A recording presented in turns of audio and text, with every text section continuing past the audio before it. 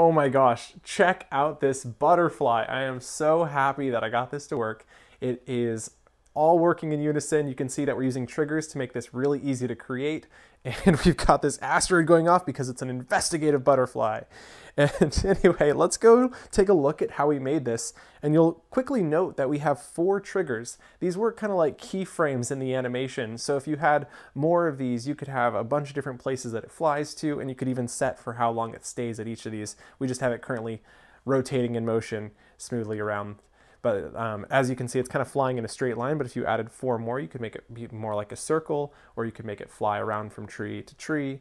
It's very easy to do, so let's go take a look. Let's start by looking at our variables. So you'll notice we have both wings, 1 and 2, and those are just objects that we've linked to. We have position 1, 2, 3, and 4. Those are the trigger objects. We also have the movement over time, so this is how fast it moves from each position. And then we also have the rotating triggers. Those are these 2 triggers. So those are rotated to be where we want the wings to rotate to. So that's how we get our rotation.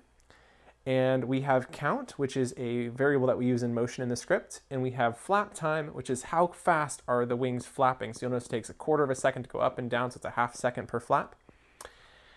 So how do we do this? Well, when the world is started, we'll start by sending 2 events. The first event is called loop, and it's the loop of the wings flapping. The second event is butterfly motion, so BM1. And let's go ahead and start by understanding how are those wings flapping. And so it's really quite simple, actually. If count, so this is that number we have in motion. If count is less than 15 times our flap time, because if you wanted it to be longer, you're going to need this to take longer. So we use this as a multiplication. So you could maybe change the flap time to be a second. Maybe you made a bird. So you could also use this code on different types of creatures.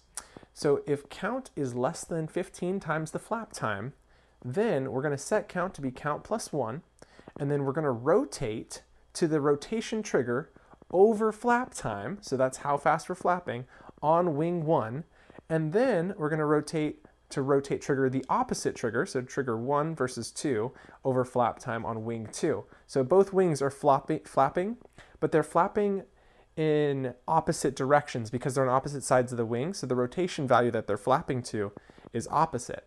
So as you'll see here, once we get to 15, we now are greater than 15, so when count is greater than 15 times flap time, we then set count again, we keep increasing count, and then we rotate with rotation on trigger 1. So now you'll see that we have swapped these. So now it's flapping in the opposite direction. So it goes down and then up. And that is how we can get this to use just 2 triggers and to represent the rotation. And that's rotation of those triggers. And then on flap time again on wing 1 and wing 2. When we get greater than 30 times flap time, we set count to be 0. So then we reset it.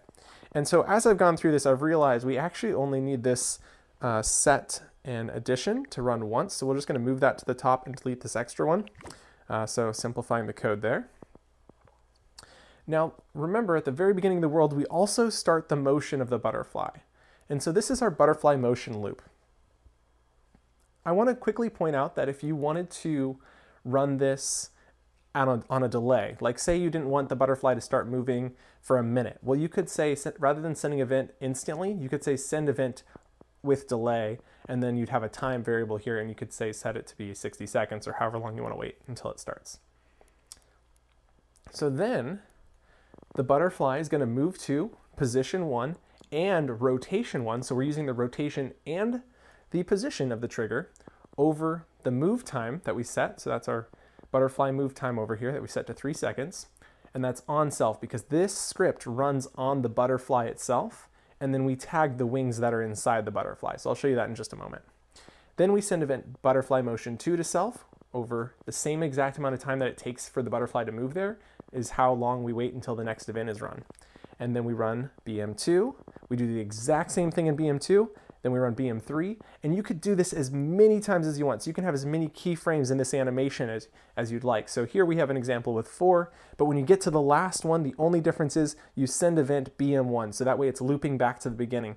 And remember, you could do this again where say it ends and it lands on a flower and you think that's really cool and it's just flapping its wings there for a minute. Rather than doing butterfly move time and making it the exact same amount of time as it takes to get there, you could add a plus symbol here and do butterfly move time plus, say, a delay of 5 seconds, and then it's going to wait at that flower before it moves forward. So that's pretty cool too.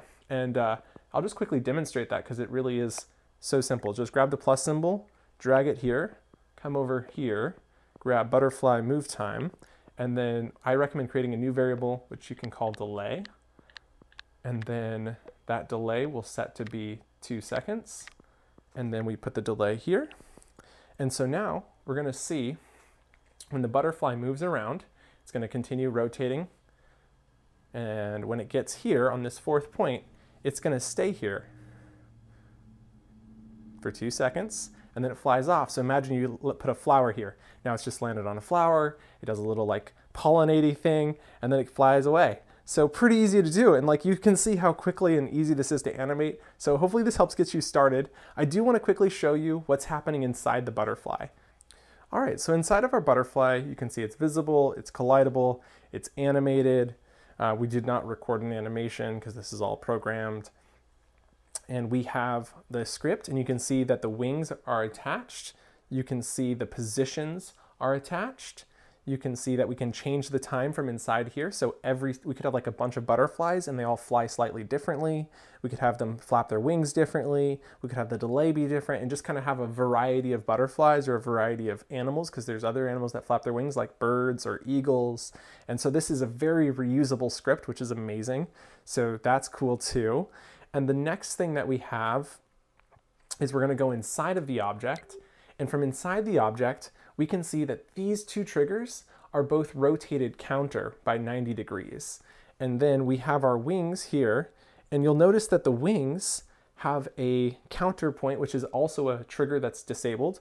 And this gives them this even spacing so that the way the center point is here in the center of the butterfly, and that way they rotate on the axis of the center. So it makes it really easy to animate, and we do that for both sides. So you can see each side has its own, and that's why it highlights this giant square, is because it's filling this whole space.